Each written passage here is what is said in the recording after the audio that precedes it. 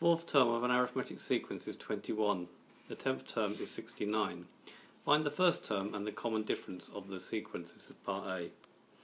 So we extracting the information from the question, we have that U4 is 21, the 10th term is 69, we don't know U1 and we don't know D. We've got two unknowns, so therefore we should try to look for simultaneous equations to set them up. So we have only one thing, any term of an arithmetic sequence is equal to U1 plus n minus 1 times D.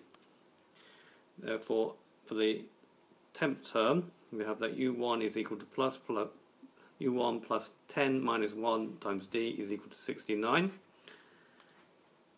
And for the fourth term, we have that U1 is plus 4 minus 1 times D is equal to 21. Equation 1, equation 2, simplifying them, we get U1 plus 9D, 10 minus 1, is equal to 69. And the second one, U1 plus 3D is equal to 21. Going to eliminate U1, therefore we will subtract. So subtracting, we get 9D minus 3D, which is 6D, and 69 minus 21, which is 48. D will be 48 divided by 6, which is 8. So the common difference is 8.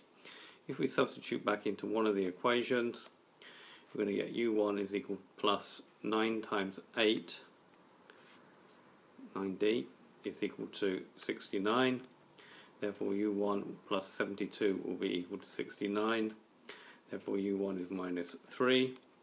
U1 is equal to minus 3 and D is equal to 8.